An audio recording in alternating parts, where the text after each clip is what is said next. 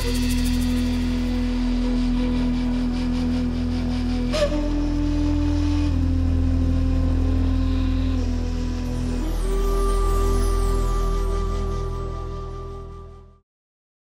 video is sponsored by NordPass, a new service powered by the more popular NordVPN service. NordPass not only generates highly complex passwords instantly, but it also autofills and autosaves them, utilizing top-of-field encryption technology. In other words, that whole remember my password link that you always click on hesitantly but do it anyway because you're too lazy to type in your password every single time can be done directly through NordPass, but with significantly more security, all the while containing a more complex password that can be generated with just the click of a button. Like, you literally just click and log in with one master password for everything without even having to think about anything else at all. And also, while still protecting all of your passwords and personal account information, better than you ever could on your own before. Not to mention, you'll never have to worry about forgetting or losing your password ever again. NordPass takes care of all of that and works on pretty much every single internet browser, even some of those old weird ones that barely anyone even uses anymore. Oh, and don't worry, your mobile devices can be protected as well. You can get 50% off of the already ridiculously low price, plus an additional month for free if you use my promo code FROMNOTHING. Or just go to nordpass.com/FromNothing, which I'll leave a link to below. So basically you'll be getting this awesome service for just $2.49 a month, all the while supporting the continuation and growth of From Nothing in the process. Everybody wins. Hello everyone, it's Jabbar here. Today's video is a patron request. If you would like to make a video request of your own, you can do so by becoming a patron. The link to this can be found below. In regards to the indigenous African warfare, there's a popular misconception that the examples of tribal warfare that we witnessed throughout the 20th century offer a snapshot or direct continuation of the indigenous institutions that existed on the continent prior to the influence of Europeans. From the noble European knight to the fierce Japanese samurai, their armor is glorified as the epitome of military excellence in the Middle Ages. Meanwhile, Africans are often looked upon as scattered agglomerations of small groups of men, armed with spears and wearing nothing more than loincloths. However, these small-scale village wars are nothing more than an insignificant fragment that merely existed in the shadows of once great kingdoms and empires, many of which had warriors fully equipped with excellent arms and armor. Not only did they prove to be formidable on the battlefield against their neighbors, but also against Europeans, making any real attempt at conquest nearly impossible until the 19th century, with the advent of modern weaponry such as repeating rifles, machine guns, and explosive artillery.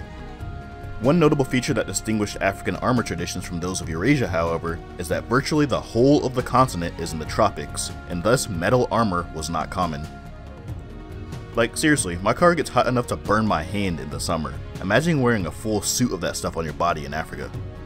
However, though it was uncommon, it doesn't mean it didn't exist at all.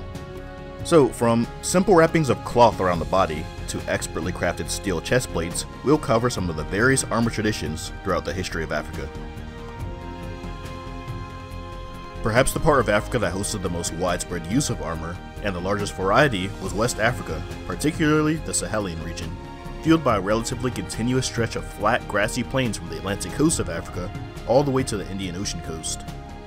As a result, various cavalry states dominated this region throughout history, including the largest empires in the history of the continent. Many of these were renowned for dressing themselves and occasionally their horses in armor. Perhaps the most prevalent type of armor of this region consisted of densely woven cloth and textiles of varying styles and designs, similar to the European gambeson or the Mesoamerican armor. Among the most simplistic of these designs was that of the Mosi, who were known to wrap their bodies in layer upon layer of cloth before battle. In roughly the 16th century, the Jollof states were also known to use this technique, wrapping their chest and abdomen with dense textiles so that no weapon can pierce them. However, shifting farther east to the Chadian kingdoms such as those of the Hausa, Bagrimi, and Bornu, there were much stronger and more well-developed traditions of armor use, so strong in fact that it can still be seen today for ceremonial purposes. Heavy cavalry frequently consisted of warriors wearing full cloaks of thick cloth. This armor could either be made from densely wadded cotton or constructed in a quilt-like fashion, with each section being filled with a dense protective material. It has been noted by observers that the density and heaviness of the armor of the House of Warriors from the Kingdom of Kano was so cumbersome that the rider had to be assisted by 2 men just to mount his horse. Armor of this style and technique extended all the way over to the Horn of Africa, which is where it may have possibly originated, notably from the peoples of Sudan, whom have been economically and culturally linked to the peoples of Eurasia since antiquity via the Nile River Valley. Another potential originator of the Sahelian armor traditions is that of the Kanem-Bornu Empire, one of the Chadian empires that border the aforementioned Hausa kingdoms. It was also one of Africa's largest empires in history that dominated the whole of the Lake Chad region with varying degrees of dominion in a period spanning roughly 1,000 years. African armor diffusing from this region is a personal theory of mine due to just the sheer diversity and frequency of armor use in this region, as well as the gradual gradient of armor use as one travels farther away in the eastward and westward directions. Like the Hausa, the people of Kanem-Bornu traditionally wore cotton-based armor. However, several other forms of armor existed throughout the empire, including chainmail and perhaps the only indigenous instance of plate armor in all of Africa. Though sources are scarce, a few surviving examples of this steel plate armor in photos offer an invaluable view of this African tradition. It appears that it was solely a protective cuirass, with the remainder of the warrior's body being dressed in either chainmail, cotton armor, or a simple unarmored shirt. Horses of the Kanem-Bornu and other surrounding peoples would have been dressed in cotton armor with protective metal plates distributed throughout the body. Askia Ishak II of the Songhai Empire is said to have worn a steel chest plate during a civil war in 1588, though details on its origin are not specified, and it could have potentially been acquired from the aforementioned Kanem-Bornu Empire or from Europeans that had recently begun trading heavily in the region. Unfortunately, it has been next to impossible to discover more details on it, but as per usual, sources that I do have will be cited on my website. Despite the use of plate armor, chainmail was still the most common type of armor worn by the heavy cavalry of Kanem-Bornu and surrounding states, despite offering less protection and being more expensive and laborious to manufacture. This was most likely due to the physical toll that metal plate armor must have taken on warriors fighting under the hot African sun. While chainmail was present in West Africa, it was a lot less common, as one sees a rough transition from textile-based armor to metal armor as one moves from the west to the east. However, there are some exceptions, such as the warriors of the Oyo Empire, whom were known to have worn chainmail armor, likely imported from industries located further to the east, like the Omdurman industry that existed in what is now modern-day Sudan. This industry practiced a tradition of armor smithing that involved 3 men, 2 of which created links consisting of 5 rings, while the master armorer joined these links together to create a suit of chainmail. This tradition involved the use of wedge-shaped links, which were notably distinct from the mail used in medieval Europe. It was worn in battle as recently as the year 1898 in the Battle of Omdurman, while the armor itself continued to be manufactured locally as recently as 1940 for ceremonial purposes.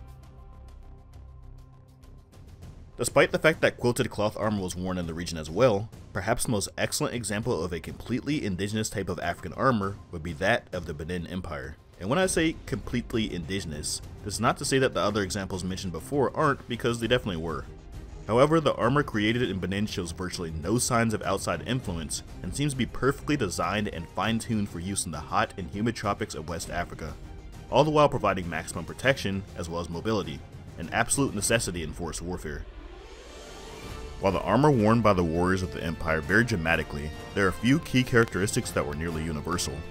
Typically, the torso was protected by a garment that resembled a cross between an apron and a vest. It could be crafted from various types of leather, including that derived from cattle, leopards, elephants, crocodiles, and pangolin scales. Metal objects such as bells and charms were also strewn across the garment, offering additional protection, but were mostly used for spiritual purposes and psychological warfare.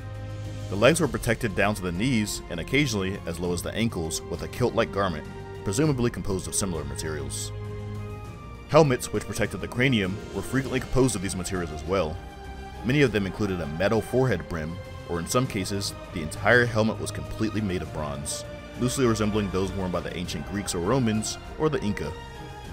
Densely woven palm fronds and textiles may have also been used. Unfortunately, as per usual, with no surviving examples of this armor, much of what we know about it comes from what can be interpreted from the various works of art created by the Edo people. Most of those are composed of wood, ivory, and bronze, and date back to the Middle Ages. The vast majority of them depict highly detailed images of these warriors in a period spanning roughly between the 15th and 20th centuries, and possibly earlier.